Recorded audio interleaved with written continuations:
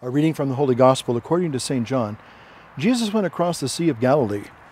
A large crowd followed him because they saw the signs he was performing on the sick. Jesus went up on the mountain, and there he sat down with his disciples. The Jewish feast of Passover was near, and when Jesus raised his eyes and saw that a large crowd was coming to him, he said to Philip, "Where can we buy enough food for them to eat?" He said this to test him, because he himself knew what he was going to do. Philip answered him, 200 days' wages worth of food would not be enough for each of them to have even a little. One of his disciples, Andrew, the brother of Simon Peter, said to him, "There is a boy here who has 5 barley loaves and 2 fish, but what good are these for so many?" And Jesus said, "Have the people recline." Now there was a great deal of grass in that place. So the men reclined, about 5,000 in number. Then Jesus took the loaves, gave thanks, and distributed them to those who were reclining, and also as much of the fish as they wanted. And when they had had their fill, he said to his disciples, "Now gather the fragments left over, so that nothing will be wasted." So they collected them, and filled 12 wicker baskets with fragments from the 5 barley loaves, that had been more than they could eat. When the people saw the sign he had done, they said, "This is truly the prophet, the one who is come into the world." Since Jesus knew they were going to come and carry him off to make him king, he withdrew again to the mountain alone. The Gospel of the Lord. Praise to you, Lord Jesus Christ. Glory to Jesus Christ. Slava Isusu Christu. A little bit of Ukrainian there. Привет, привет. Here we are on the 17th Sunday in Ordinary Time. Father Francis again with you. So today we're going to look at the feeding of the 5,000. And we're going to talk about that in just a moment. But I want to kind of refract a couple of things through this gospel, because I think they're timely and they make sense. And I hope they'll make sense to you. A few weeks ago,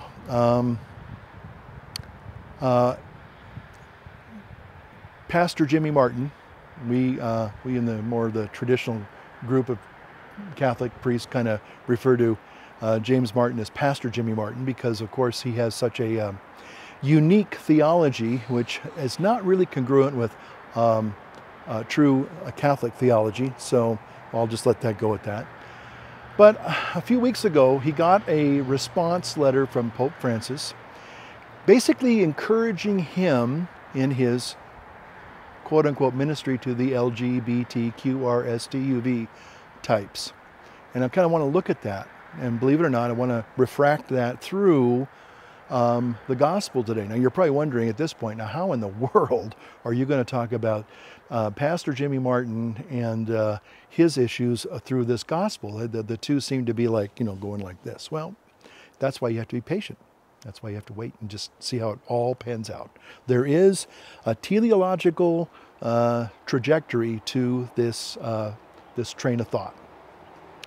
So anyway, a few weeks ago, I guess Pastor Jimmy Martin had wrote a letter to Pope Francis in response, or his nephew, I guess, was confirmed. Apparently, he took the name Francis. Now, it's not clear whether or not he said he was doing it because of Pope Francis, which is a little bit kind of odd, because we in confirmation we take a saint's name, like Saint Francis of Assisi, or Saint Francis Xavier, or Saint Francis Cabrini, or Saint Francis de Sales. So that's Saint Vincent, Francis. Anyway, I think I got some of my saints kind of jumbled there, so forgive me for that. But these bugs out here are starting to the bugs out here are starting to bug me, so I'm getting a little distracted. But anyway, apparently his nephew was confirmed, and apparently I guess Pope Francis was wishing this nephew of his well. Okay.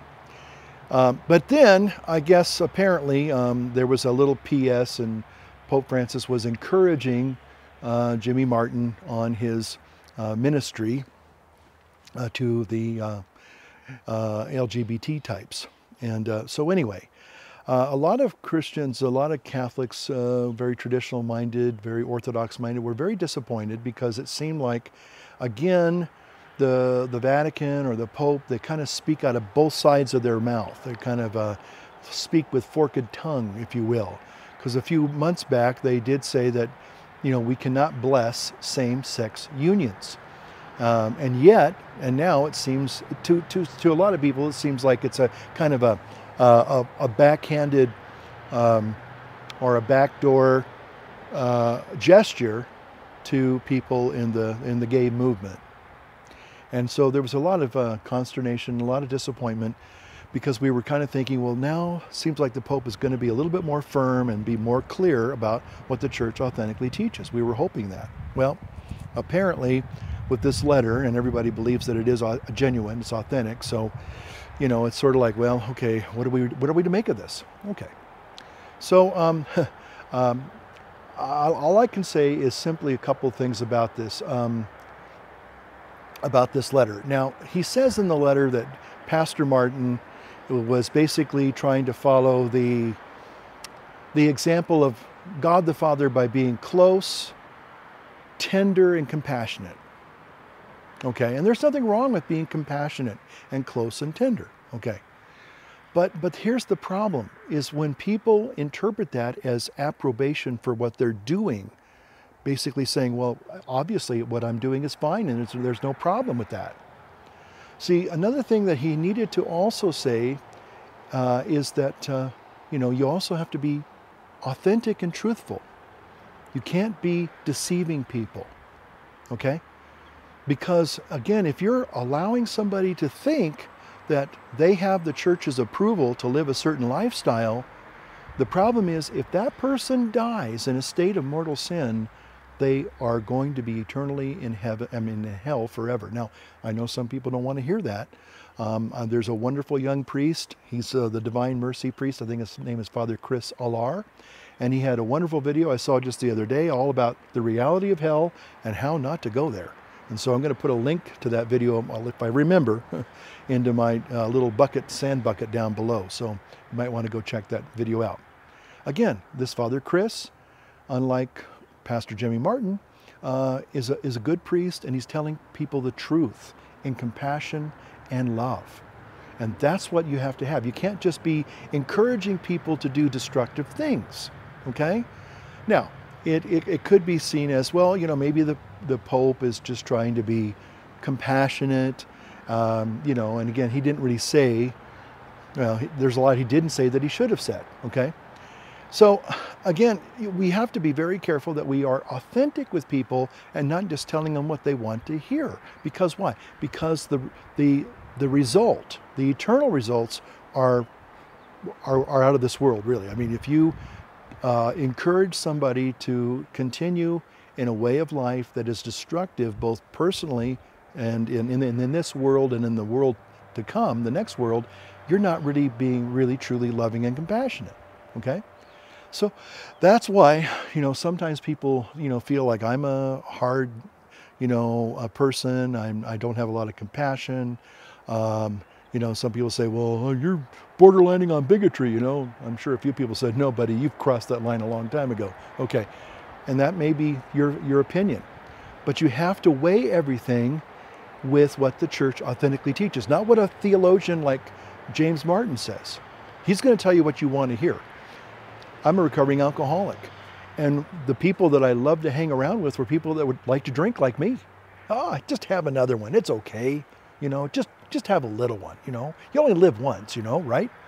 I love those people. I go to a place and they're open up, the Jack Daniels or the Johnny Walker Black Label or whatever it is, or giving me a G&T, and man, they were my friends. Boy, I loved them, But the people that knew that I had a problem, they'd say, maybe you need to take a look at that. This is not good for you. Look at what it's doing to your body. Look at what it's doing to your character, Look at what it's doing to your general health and your spiritual life. Didn't want to hear what they had to say. Boy, I thought those people were pretty mean-spirited and insensitive and intolerant and bigots, Well, but they were trying to tell me the truth, okay? So I would just say that, yes, we need to be compassionate, but let me tell you this. The worst thing you can do is deceive somebody. To me, that's the worst thing in the world, because when you tell somebody that what they're doing is okay and it's not, shame on you. Shame on this guy, okay? This guy right there, okay? Shame on him, because he's letting people think that what they're doing is perfectly okay. It has the blessings of the Pope, it has the blessings of the church, i.e. it has the blessings of Jesus Christ, and it doesn't. Okay? We have to be honest. Jesus, yes, he wants to accompany us and he wants to love us into a new way of life. Now, you might say, well, okay, maybe the Pope is, Pope hasn't really said that he's encouraging, LGBT lifestyle or anything like that. And true, he hasn't. And maybe you're saying, well, the bottom line is it's better to encourage people with positive reinforcement than negative reinforcement. And let me tell you, I get it. I know where you're coming from. Driving around here on the lake, beautiful time of year, absolutely gorgeous, but there's an awful lot of traffic out here. And you've got to be really, really on your toes, because we've got bikers and walkers and hikers and people carrying paddle boards and canoes and you name it. We got them everywhere. We got all of them up here. And you have to really be careful, and you got to be watching the signs. Now, there are two places up here that have signs that tell you to slow down. Now, one of them, I'll tell you, is very harsh and abrupt, and the other one is actually kind of fun. And the one that's harsh and abrupt, if you're going one iota over, it flashes these big angry words, slow down. And eventually, I kind of slow down. I will tell you this, though, that I don't like that sign. And usually what I do is I wait till the very moment it starts flashing the angry sign at me, then I slow down. But there's another one, completely different, and it shows a little smiley face. It shows a little smiley face as you're slowing down. And when you slow down to the right speed, a little smiley face comes up. It's like, oh, I got my smiley face. I will slow down intentionally just to see that doggone smiley face.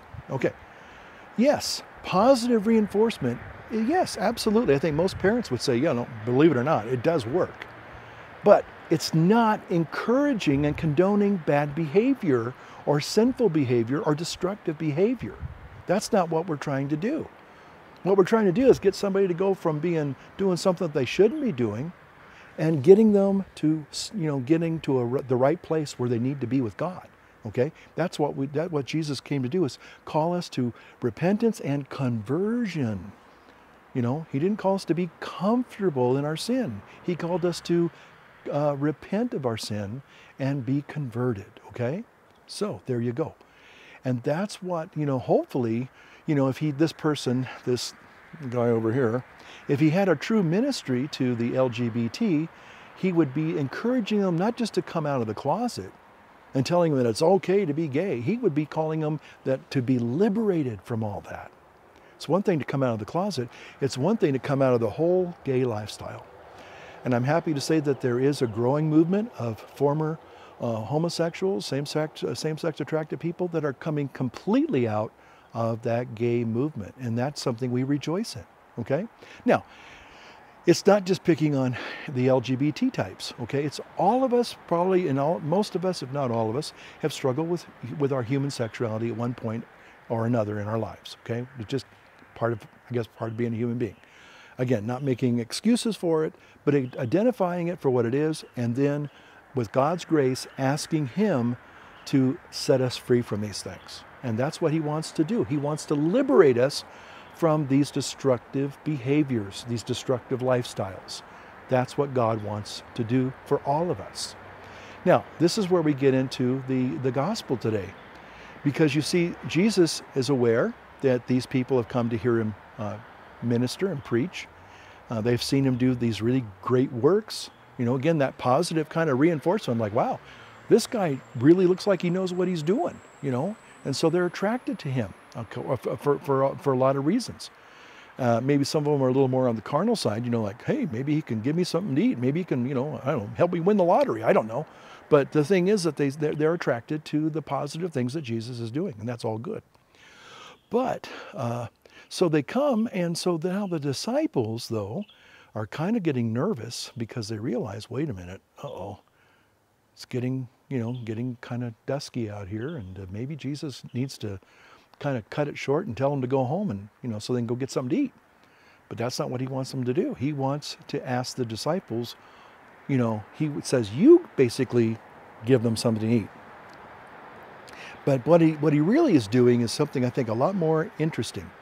He's testing them. We're even told that in the gospel. He's testing them to see if they have this understanding. Because what do? They look at what they don't have. They limit Jesus. They limit God. And see, and you're probably wondering, well, how does that tie in with James Martin and LGBT stuff? Trust me, I'll get there. But so what happens is they realize, okay, now Jesus has kind of said, let's feed these people. And so they kind of like bumble around, a couple of them say, well, there's a kid here that at least has 5 loaves and a couple of fish, but again, that's not enough. We're limited. All they did is they looked at what they don't have. Jesus asked them basically, what do you have? Don't look at what you don't have. Don't look at the limitations. Just look at what you've got. That's all he asked them basically to do. What do you got? Okay?